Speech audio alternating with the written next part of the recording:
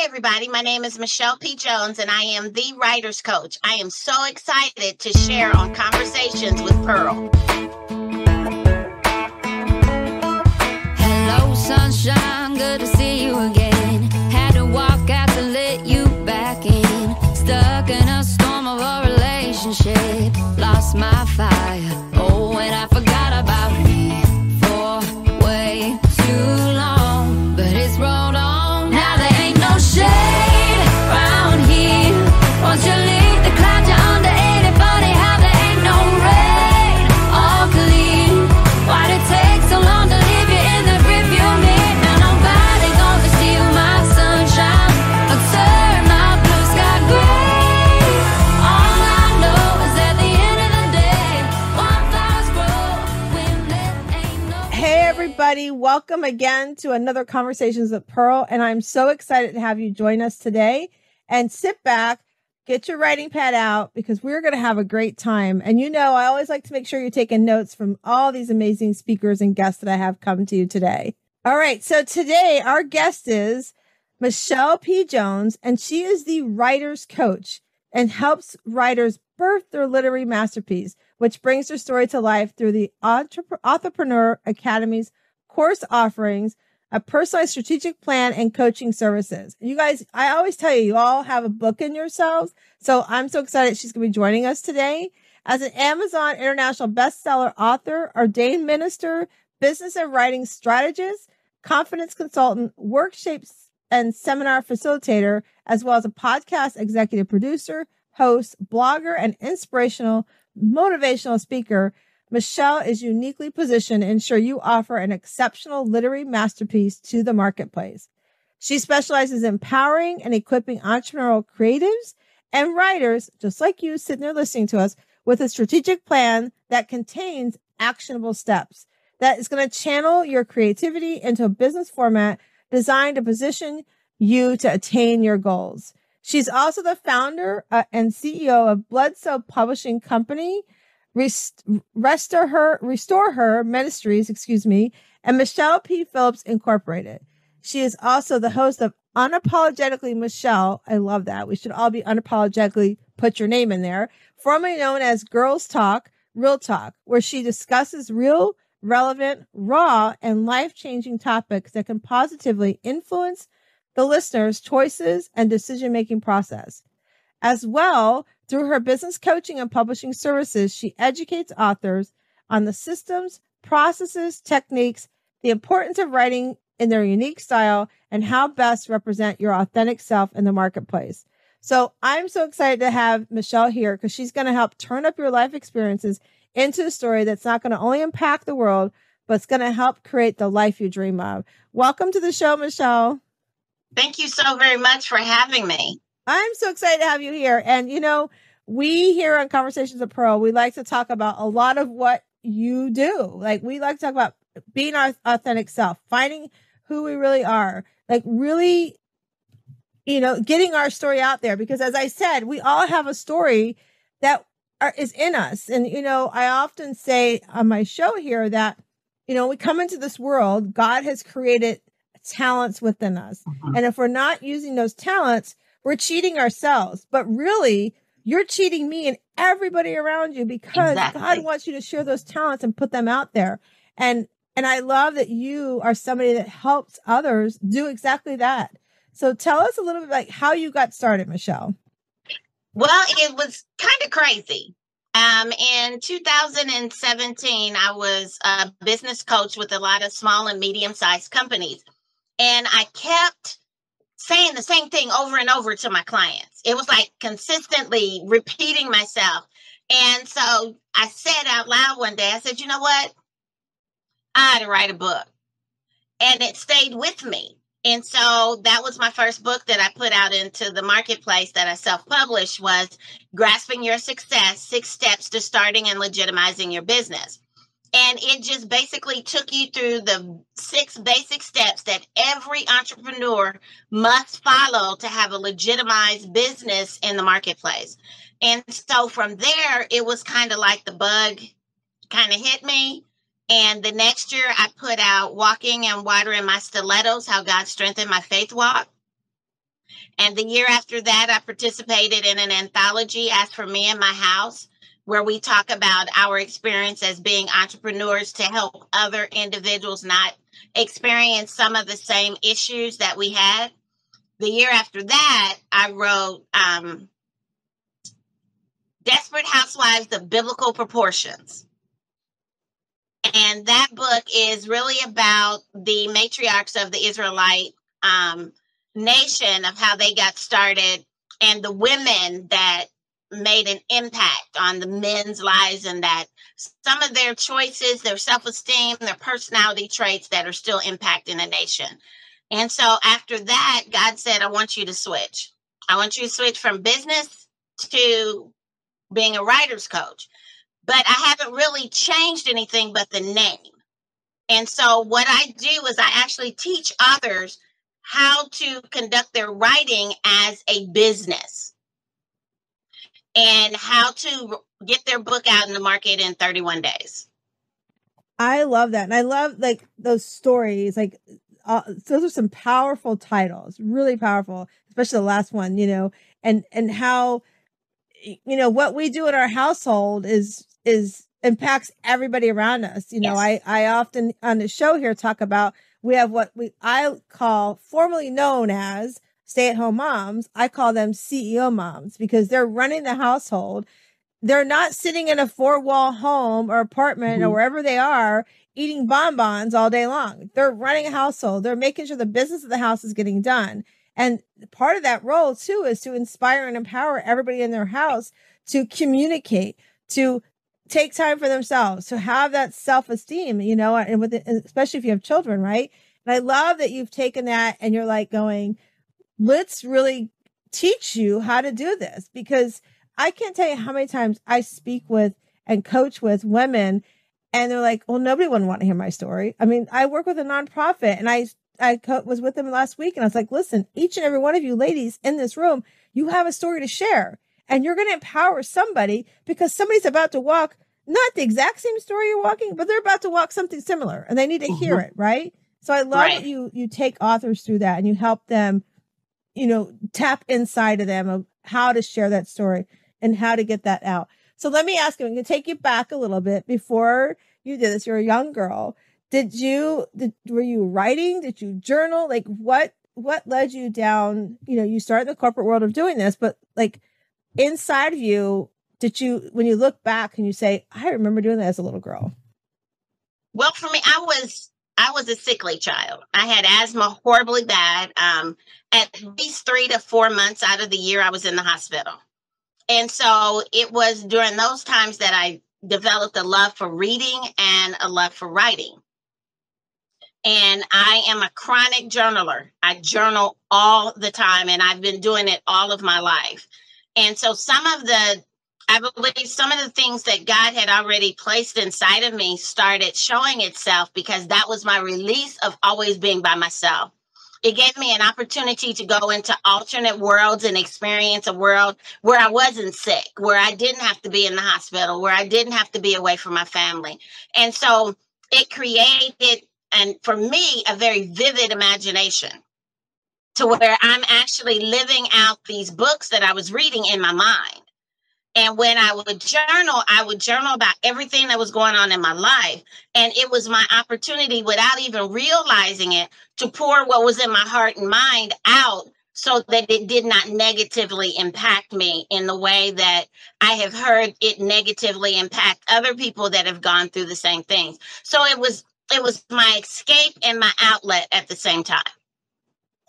I love that. Like, you saw that story and you found a way to put yourself in that story. And as a little child, a little girl, you know, when you are sick like that, and, you know, even those that are listening right now and have children in the hospital that, you know, they're sick and they're in there and in and out. I've known many friends whose kids have got asthma as well. They're so sick, and sometimes many days in the hospital or at home, not able to go to school with their friends. It can be overwhelming. And for you to, like, at a young age, read those stories and go, I'm going to put myself in there. I'm going to take myself out of this environment that I'm in. And I'm, you know, I'm stuck in it. And I'm going to create a story for myself. And I feel like, in listening to you, I feel like that's where that journey started. Like, you taught yourself how to create that story, how to write that story about where you are outside of where you're stuck at. Right. And I think it's just so powerful that you are teaching others, like from a young child, you took that skill that you learned and you've tapped into it and you're teaching others to do that. And so what I want to ask you next is, so somebody comes in, they're working with you and, they've got that story and they know that story. They want to get out, they want to inspire and they want to empower others with their story, but they feel like they have a block. Take me through somebody that maybe comes in, like, let's say I come in and, I've got the story I want to share but I'm blocked. I don't know how to put it on words. I actually said to somebody one time, can I just talk it and you just go edit it for me and write it down? So take me through somebody who struggles with that and when they come in to work with you. Well, one of the first things that I do is we have to get on the same page. Because when you come in, I don't know what you just experienced prior to coming into my presence. So one of the very first things that I take you through is what I call a meditation moment. And so we go through this meditation moment where I will have you think on something just random. It could be something like a chewing gum or a blue jay outside or whatever comes to mind in that moment. Just have you meditate on that for a little bit so you can center your thoughts, because I'm a firm believer that when we write, we are getting direct downloads from the Creator, from God. And so he is giving us what it is that he wants us to say, but we have to make sure the channel is clear. Back in the day, before we had all of these computers and everything, we used to have the black and white and the color TVs, and we had a thing called white noise. So if you wasn't quite on the channel, you would get all the static, which was the white noise. So what I normally take my clients through is I'll take them through this meditation moment in order to clear out the white noise, to get you in the same frame of mind that I'm in so that we can begin to write. After we do the meditation moment, then I'll take you through a writing prompt, just an arbitrary writing prompt. It could be on any subject, and I'll give you about 8 or 9 minutes just to free write on that writing prompt. Nothing is right, nothing is wrong. It's just whatever comes into you, write on it. And then we start our process. So it's kind of like in the wintertime, when you go out to a car and you live in areas where it gets cold, you need to warm up that car before you actually take off. It's the same thing in writing. When you are waiting on God to give you the right words that is going to impact, inspire, and motivate somebody else, you have to make sure that you're warmed up to be able to pour out what it is that he's poured into you. And so that's kind of how we get started. And it has worked more times than it has not with them. It just means that I need you and me to get on the same page. I'm a big fan of meditation, so I love that you've got meditation involved in there. And I think you're right. I think you have to, we have to clear that mind and get in that same space, like what you said. I think it was a great visual too. And I agree with you. Like I've been in a couple books too. I've got another book that just came out, Everyday Women, and it's hit #1. I'm really excited. It's an anthology as well. And I just remember sitting there writing and you're right. I felt like, God gives us those words, like those words come out of us and we just start writing. And I think it's really powerful to remember that we have, as I said, we're an author. We're all an author within. We all have that way of doing it. So somebody's worked with you, they've done the book, everything's all done. They've gone through the edits and they're ready now to get the book out to the world. And that's the scary part, right? Is to get people to visually, to see your book, that whole marketing piece of going, oh, you read a book? I didn't see it, so tell us about how you help authors do that. Well, that's more of my author's aftercare. Now that we have the book out there, now what? Because before we actually get the book fully out there, I always encourage all of my authors to do a pre-sale, so that you can warm up your audience, to let them know that this book is out there. You give them an opportunity to be able to experience your book as an ebook and be able to know this is available. So 6 weeks prior to the actual pre-sale date, then that's when I start having them put tidbits out in social media where they may take a phrase out of the book. One of the key things that I do with all of my authors is that they will pick out 5 key points in the book that they feel like best describe the book and the subject matter. And so that's what they use in all of their marketing consistently. Because, you know, once we see things over and over again, we pay attention. And so if you're using those exact same 5 key points over and over again in different ways, it's going to catch people's attention. And they're going to be like, well, let me go see what this is about. So then after the book is launched, it's out there for sale. Then what I do with the authors is we begin to talk about, how do you want to utilize your book? Is it going to be a platform for you to do a ministry? Is it going to be a platform for a speaking gig? Is it going to be something that you just did because you wanted to get your testimony out there and you want to be able to hit the podcast circuit, or you want to be able to go out there and share it with the world? Or do you just want to deal with book clubs? So we began to brainstorm to see how they are going to best utilize this book so that it maintains relevancy, because we always want our book to be relevant in every audience. The other thing that we talk about is your audience, because all of us have a community. There is a community that is assigned to every individual. Your task is to find that community and then put your information out there. Because when people buy your books, they are investing in you and they're consuming your product. So you want to make sure that you are where your consumers are. And so we began to look at different ways to get that information out there. And so I'll start them off with tidbits of information, give them examples of what it needs to look like, but I let them know that independent publishers are not responsible to market your book.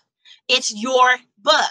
You are the SME. You are the subject matter expert. So you need to be out there and let them see your face, allow them to get used to you, because they need to know you, they need to like you, and then they need to want to buy from you. And the only way they can do that is if they know who it is that is behind this book or that is pushing this book. You are your SME. I love that. That is so powerful. And you're right, because it's your book. I mean, I've seen many friends have done books and it's like, it just sat there and they've not, how do I promote it? How do I get it out there? You know, so it's a whole process. And if you're listening right now and you're thinking about, you want to write a book, as you're hearing today, it's a process. It just doesn't happen overnight. There is a process. And I love that we are talking about that process. So, okay. So you talked earlier, I believe you mentioned about getting the book done in like a 30-day time frame, right? 31 days. So tell us about the 31 days. So I have a program called the Book Camp, and I take authors through a 31-day process. So we would meet once a week, and I would teach you the process of writing and publishing, so that when you get to that next step, you won't be scared. You won't find yourself in a situation to where you don't know where to go, what to do, or what it needs to look like. And so in the midst of that, I am teaching you different tips that you can use to self-edit before you send it off to a professional editor. I'm allowing you to understand and learn what the different platforms are. We've got audiobooks, we've got ebooks, and we have paperback books. But there are also other distribution platforms that are available. You've got KDP, which is Amazon. You also have Ingram Sparks. You also have Drafted Digital. You have all of these other platforms. So I make sure that you know all of that information, as well as how to get your 5 key points, how to be able to discover who your ideal reader is and create that avatar. And then each week you'll have a writing assignment. I will give you so many words that you have to write before we meet again. And so we'll go through the class, and then after the class, we do a chat. And so we talk about your writing. We talk about what struggles you've had. So it's all things about the author. And we began to break them down, because what most people don't understand, which is a huge part of the writing experience, is that especially if you are writing nonfiction and you're telling your story, you need to allow the writing process to be a healing period. because it is traumatic enough that you went through what you went through. But if you don't heal from it, you're not going to be able to tell the story without it negatively impacting you. And so we go through all of that to begin to get them to understand your writing has a purpose. So we write with a purpose. We write with a goal. We write to tell the story. The word of God says is that we overcome by the blood of the Lamb and the word of our testimony. And so when you're writing nonfiction, you need to tell that testimony. And I've had people ask me, so how did that work when I'm writing fiction? It's the exact same thing, because you have to develop your characters. Your characters will tell the story. And so once you get comfortable with your characters and you have allowed their personality to come through, they will begin to tell you the story that needs to be told so that you can put that out there in the marketplace. A good friend of mine, Otesia Johnson, said, fiction is the best way to use a lie to tell the truth. I love that. Fiction is the best way to. I love that. That is so awesome. Say that one more time. Fiction is the best way. Fiction is the best way to use a lie to tell the truth. That's so cool. That is so awesome. This has been fun. So how many authors are you currently working with right now, Michelle? Right now I'm working with 2 authors. I just had one author whose book just went live. And I've had 2, I was working with another independent publisher to help her author go live. And then I've had 2 that we just finished up in October and November that have gone live. And the other part that I also do is I train authors how to be independent publishers. So I take you through a 6-week course. And by the time you get finished with me, you know all of the ins and outs of how to run your own publishing company. Plus, you walk away with a workbook. So not only do you have the training that you have access to forever, but you also have a workbook that you can go back to, flip through it, and brush up on anything that you need to know. Last year, I had 2 authors that I worked with that were authors up under another independent publisher. Both of those authors ended up winning literary awards for their books. And the previous year, my book, Desperate Housewives of Biblical Proportions, won a literary award. That's fantastic. Congratulations. Thank you. It's fun when it's your baby, right? But it's even more fun when it's somebody you've worked on, help them with their baby, right? I think that's right. So powerful. So tell me this question. I'm going to ask you, who would be your ideal person that you would love to work with writing? Michelle Obama. I would love to be able to do a book collaboration with her. And because I've seen everything that she's had to overcome as the First Lady of the United States, as a Black woman, and also as a mother who is supporting her husband while she's raising her kids and doing those things. And I really believe that she's not done. I know her second book launched, but I know that she's not done because there are so many people that need to understand that you may have a professional life, but there may come a time when God calls you from the professional life to be out in the public eye, and how to be able to navigate that with grace and still maintain your own identity and not allow the negative to be the portion that you walk away with. I love that. That is what a great visual of who you want to work with. And I agree with you. She has more stories to share and more to put out there for all of us. I just think that's so cool. And like you said, so for me, when you were describing her, those are the ideal clients that I work with. Is exactly how you describe Michelle Obama. I love helping women put their cape on so they can take care of themselves first, as they then can pour in and wear those superpowers for the rest of their family, their job, their career, whatever that is. And you're right. Michelle Obama is that example of she's, was there for her husband's career, very young, right? I mean, he came into the scene at a very young age and then carried that through. And then their daughters, are now as she was there as they grew, and they grew up in the White House, and so no matter what house it is, whether it's a White House or the small house you're sitting in right now, you need to put your cape on first. And she is the example of how to, somebody needs to find that balance and everything. Right. It's so true. I love that. So we're going to do a little shift here. So for the listeners that are listening, we also now have a radio show, and we are on 360 Radio for Women. And so we have 2 different spots on there. And right now what I want to do is I kind of want to shift and ask Michelle some personal questions. So she's got this great business happening. She's growing. And if you're an author, we're going to put all her information in there. Or if you've thought about writing a book, we're still going to talk about that as well as we go through the rest of the show.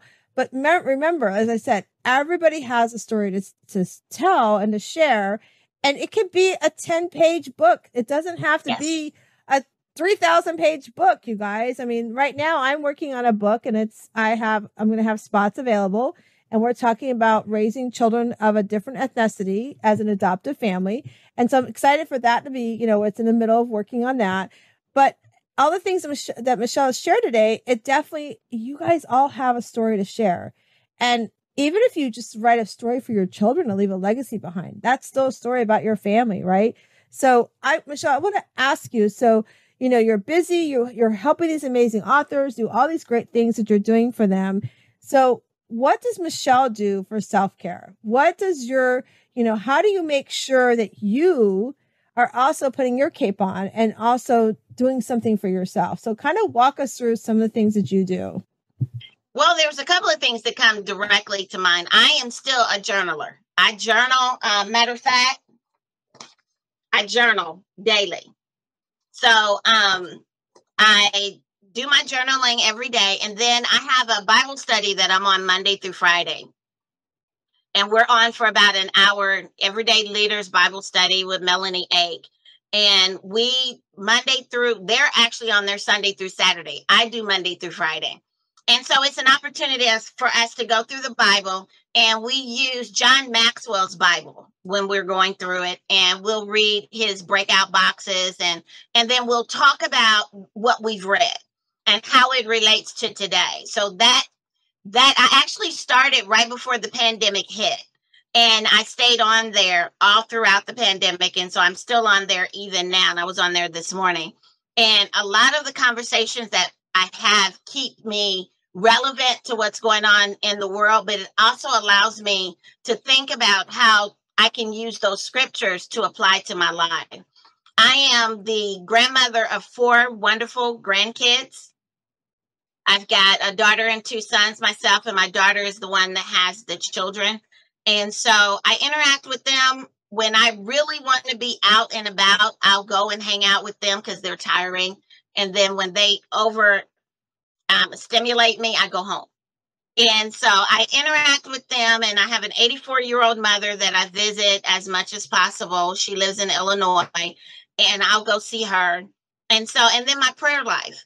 I believe that having conversations throughout the day with God helps not only with my mental health, but with my self-care. And also, I go and get my nails done every 3 weeks. So that's something special I do. I will also take walks and give myself an opportunity to change scenes. So I may take myself out to the show. I may take myself out to dinner or to breakfast, something that will change my environment to where I'm getting out and I'm experiencing something different. Because sometimes when you step out of what you've already known into something that is new to you, it allows you to get a different perspective, even about what's going on in your life. And so that's kind of how I deal with my self-care. I love that you gave those great different examples, right? Because self-care isn't just one thing you put in a box and that's what you do every day, right? And the other thing too is oftentimes when I coach women, they're always like, yeah, but I feel guilty when I'm doing something for myself. And I love that you also gave the examples of saying, hey, I go get my nails done. I journal, I do the Bible study. Those are things that you do for yourself. And then you also say, I also make time in my schedule to go hang out with those grandchildren or to go see your mom, because it's important. We have all those beautiful things we want to be part of. And when we don't do something to put our cape on first and really be that shero for ourselves, we can't enjoy it. Like you said, you might go hang out with the grandkids, but you're maybe not going to enjoy it as much because you're tired. If Michelle isn't taking that time for herself and she's just working on her business of helping these authors, she's going to be exhausted when it comes time to be with her grandchildren. She's going to be like, okay, what time am I getting out of here? I need to get home. I'm tired, right? Where she could be all in and then getting her nails done. I mean, that's so much fun. I found a great new nail place here in town and I love to go see them. It's so relaxing and foot and hand. It's so important, but and then my favorite part you said was journaling. I love to journal. And one of the things that I was just on a coaching call with a client and she's never journaled before. I'm like, okay, let's start with some. Yeah, she's never journaled, 23 years old, beautiful girl. And I'm like, let's start with something simple. I'm going to teach you how I learned to journal. And that was, I just took a notebook or took a piece of paper. You can take your phone if you want to and just brain dump. Whatever's up here in that head between those ears, just write it down somewhere and let it flow. Don't, kind of like what you were saying with the authors, right? Just let it flow. Whatever God gives you, whatever comes to your heart, whatever higher being you're listening to, whatever is coming to your head and your brain, write it down, right? So once you write it down, then what can happen is two things. You're going to look at the list, go, oh yeah, I thought the sun was beautiful out today. Maybe it was raining, whatever. But on that list could be things you want to do for yourself. Could be a things to do list. Oh my gosh, I forgot I got to do that. Take those things and put it on a different piece of paper and then throw that paper away, because then you are dumping out that stuff that's noise in between your ears. Right. And then, and then as you do that, what I found and what I was sharing with her as I was journaling, then I found myself brain dumping about certain areas of my life, my business, my husband, my kids, my friends, those areas of my life. I started writing about it. And then it became, I was journaling about myself. Like, what are my dreams? What are my goals? What are my visions? And I started writing those out. And then what was really great, it was like you said, you work with your authors. It's kind of like that story of the things that I love, the people that I love, and the people I need to release, the things I needed to release. So, exactly. That journaling comes to fruition and can really change your life. And if you are listening, you don't know how to journal, I hope that you just think about that brain dumping is something simple to do. So I think sometimes people don't understand that it's a natural course of your life, because the only difference between you finding someone to tell your problems to is that instead of bringing another person into it, you're using the journal to tell the story. My second book, Walking on Water in My Stilettos, was about a season of change that I went through in my life and how God strengthened my faith walk in the process. And in that book, at the end of each chapter, you'll see journal entries from the 18 months that I went through this period of change, so that people will begin to see and recognize that all I did was put pen to paper and started talking about the things that I was dealing with, how I was feeling, the things that were impacting my world at that time, and what it did for me in that moment. Because I think we don't realize that when we go through things, you may let go of what happened, but you'll never let go of how it made you feel until you give yourself permission to release it. I love that you gave that. You have to let go. You got to let go of that. You got to release it. Give yourself permission to release it. And I love to always talk about, you have these file cabinets in the front of your head, right? But deep in the back is really where the emotions are. And the file cabinet's holding it and blocking you. And if you start writing it and start releasing it, then you can start deleting the things that are in the file cabinet as well. And be like, okay, we're going to get rid of this stuff. And we're not going to, we're going to let it go. Let it go. Right. I always like to say, let go and let God, but let go, whatever you believe in, And I think it's so powerful that we do that, because it's important for our self-care. It's important that we do that, because otherwise we get stressed out. We have anxiety, Right. I mean, it's sad if you're, this episode is actually being recorded right after we lost Twitch. I love this young man. He was so powerful and so energetic. And, if we don't do those things to release ourselves, it can overwhelm us. And, right. And if things aren't going right in our life, if we can't release it and or talk to somebody, like it's okay. I think we used to have this big taboo about, I can't go talk to anybody. They're going to know my stuff. I can't go, we had this taboo. I know when I grew up, it was like, oh, you're going to a therapist? Why? It was like such a big thing. And now I think we've come forward since the pandemic, especially that mental fitness and mental health is so powerful. And some of these things that we're talking about with self-care and writing it down, is really, really important, in journaling. And then like getting your nails done, spending time with those that you love. It's, and here's the thing. People are listening, might be going, yep, I don't have money for my nails. Yep, I don't have children to go hang out with. That's okay. You don't have to have money to go get your nails done. Self-care. Sometimes my husband and I, we just sit down and go, okay, what movie we want to watch tonight? We just go, we don't know. We put on Netflix and we'll pick a movie. It can be as simple as that. If you have children at home, self-care can be, and Michelle, you probably would have done this with your grandkids a couple of times, even your kids when they were probably younger, did you ever find yourself sitting there and watching a silly show with them? Oh, yeah. That's self-care. Would you agree? Yes. But I think, too, people fail to realize that self-care is as simple as you shutting off all of your electronics and going and taking a bath, going and taking a hot shower, going to do something where you disconnect from all of the things that normally take your attention to give your body an opportunity to relax and to breathe.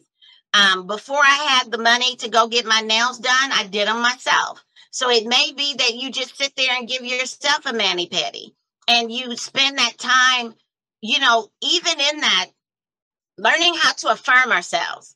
Because when I went through that 18 months of season of change that I went through, anytime anybody came over my house, they was like, what is all these stickies on the mirror? Oh, that's all of my affirmations. Because I would put an affirmation up and I would read that affirmation out loud so that I would hear it every day to help build my self-esteem up, to help build my confidence up, to help me see myself the way that God sees me. Because I was on the Bible study, I think it was yesterday, and one of the ladies was saying that how it's supposed to go is supposed to go God and then family, and I stopped her. I said, no, that's not right. It's God, it's you, and then it's family. Because if we don't learn how to fill up our cups and allow God to be the one that's filling them up, or whoever you serve, fill that cup up, because what's in the cup is for you. What flows out of the cup is for everybody else. You have to find ways to fill your cup up. That cup is full of love and joy and peace and understanding and self-assurance and self-acceptance. And so when you have all of that, it's easier for you to play all the roles. Let's face it. We as women play so many roles in a day that if men had to do it, they would go stark, raving mad. Okay. And so you're a mother, you're a daughter, you're a sister, you're a wife, you are a significant other, you're an employee, you're a business owner. You have all of these roles to play. But the main person and the main ingredient in all of that is you. So you have to make sure that you are taken care of on a regular basis. And the best way to do that is to put in place regular self-care activities. Yeah, you're so right. I mean, that's why I talk about, if you don't fill your cup up or if you don't put your cape on first, it's just like on the airplane. They tell you, if you don't put your mask on first, yes. You're not doing your self-care the way you need to and should to. And I love that you did the affirmations too. And that's a simple way to get started with affirmations. And I remember Megan Trainor just recently was sharing about how she had her child and she had the C-section, and it really resonated with me, and how she didn't feel beautiful. Mm-hmm. And she was working with a coach or a professional person. And they said, listen, every morning you're getting up in front of the mirror and you're going to stand there and you're going to stand back and you're going to tell yourself, I'm beautiful. You're going to find something on your body that's beautiful about yourself. And she said, I think it was like the first week or 2 weeks. She's like, I ain't doing this. This is nothing. And I think she said, finally it clicked. She was finding things on herself that was beautiful, including the C-section, because guess what? She has this beautiful baby, right? And I was like, gosh, I so get that. That's what I coach the women I work with on, about wear your cape first. Find something beautiful within you. That's why, behind me, those that are listening, you can't see, I have this affirmation wall behind me. You know, it says, make today amazing, be awesome, dream big, you know, follow your heart, because that's so important that you do those things for yourself first, because otherwise you can't go be an author with Michelle. You know, you can't, and you can be an author, but you can't be the author you're meant to be. You can be a mom, but you can't be the mom, the wife, the employee, and everything that you're meant to be.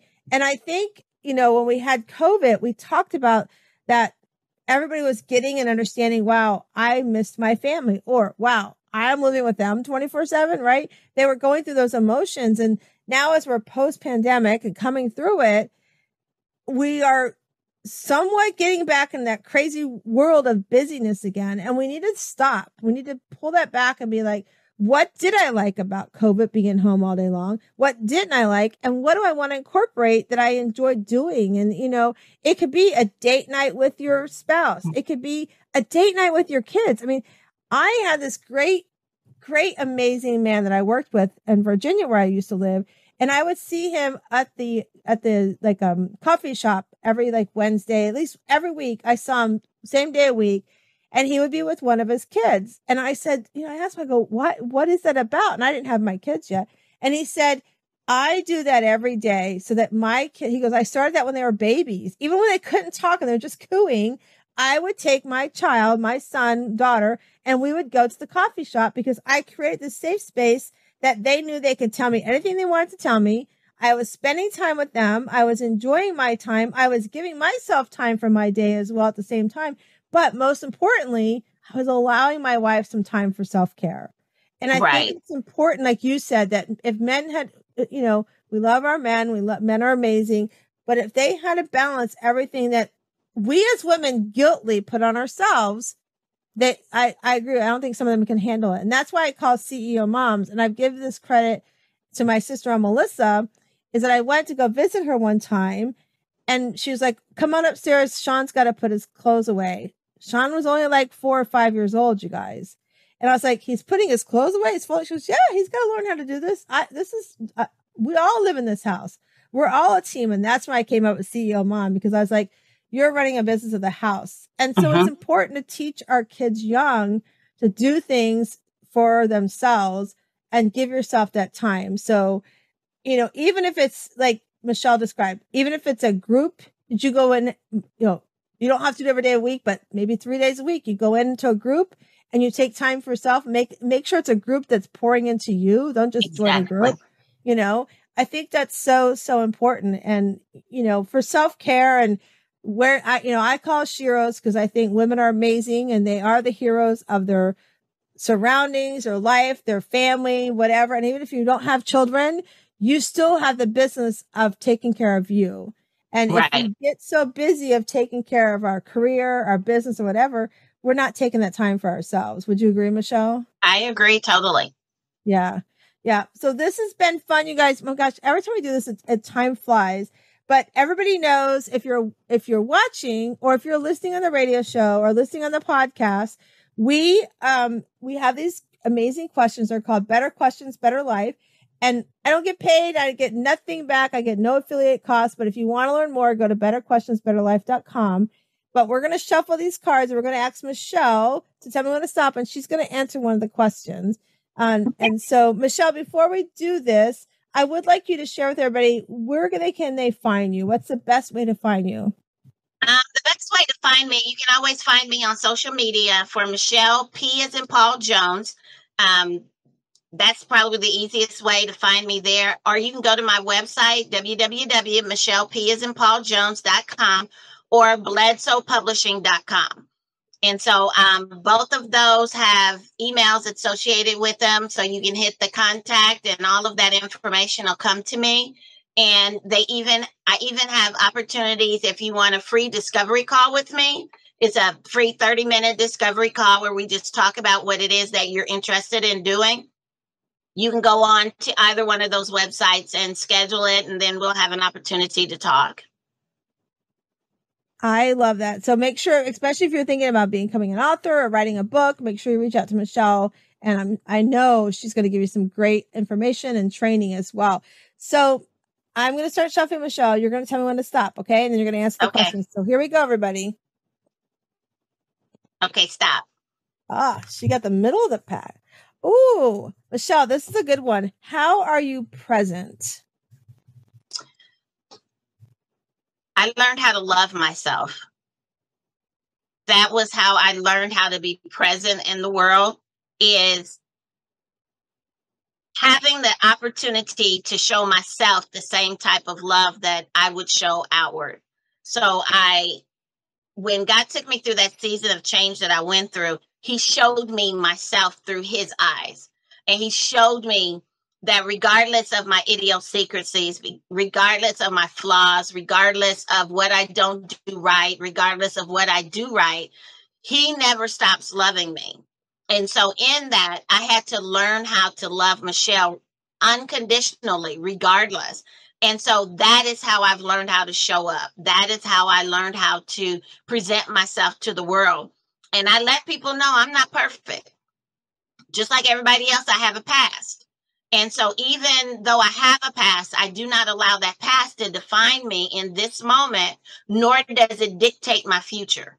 And so every day I make choices and decisions to show that love that I have for myself, so that in the way that I treat myself and how you see how I treat me, I'm teaching you how to treat me. And so I'm not creating an atmosphere to where I have to be somebody that I'm not in order for you to accept me. I love that. And that's how I love that, finding yourself and taking care of yourself. It goes back to what we've been saying about self-care all this time too, right? Be present with yourself. It's so powerful. And, I took me a long time to be like, I need to take care of me first. I tried for 10 years to have a family. We adopted our oldest son, Matthew, and then we struggled again to have a family. We had in vitro, and we were able to have our youngest son, Nate. And we just said, we're not going to try anymore because it was just way too much, way too much on my body. I had too many challenges, and I was like, I'm not doing this anymore. I love my two boys that I have. It's just amazing. And I love the life I have. Right. But I also, because I tried for so long to have a family, in my head, I was telling myself I have to do everything for them. And that's why I came up with the Shiro method, because in the Shiro method, we talk about putting your cape on first and learning to say no to others, learning to say it doesn't align with what I want to do to be present in my life. And also we talk about, what is your legacy? I asked a hard question, and those that are listening, think about this.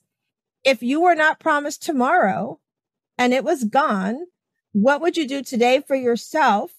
If you could only do something for yourself today, and then also at your funeral, when your family and friends come up to share about you, and then all they could do is say what they saw you do for yourself, what are they going to say? And when I started thinking about that question and started going, my family's going to say I was doing for everybody else. My family's going to say I went to every event I was asked to help out with. They were going to say that I went to, all their games, all their things, but they never saw me do stuff for myself. And when I finally said, I need to do something for myself, I came up with a method of how to do it. And I call it the Shiro method. And we talk about, what is your vision? Find your vision.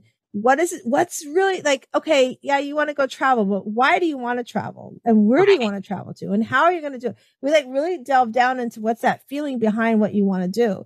Why do you want to start a business? Really think about, why is that?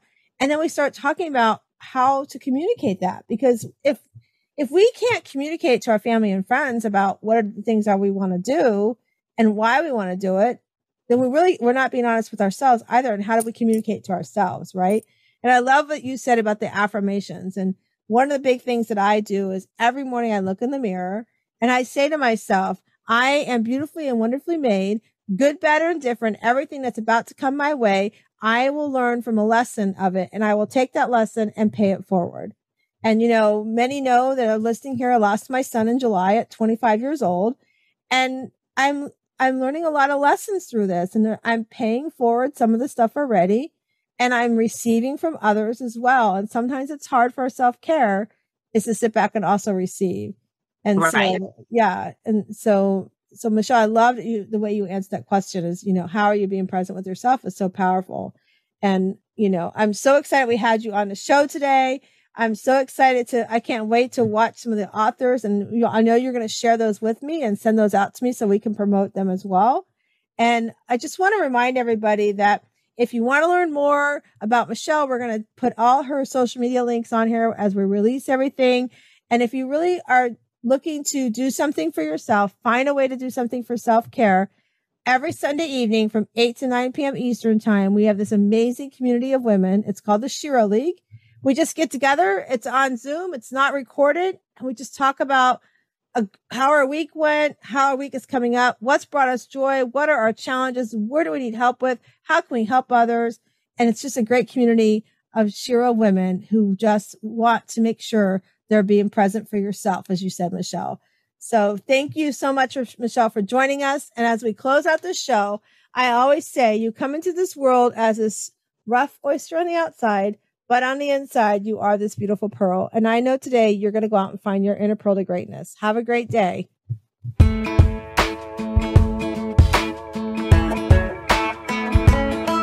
Hello, sunshine. Good to see you again. Had to walk out to let you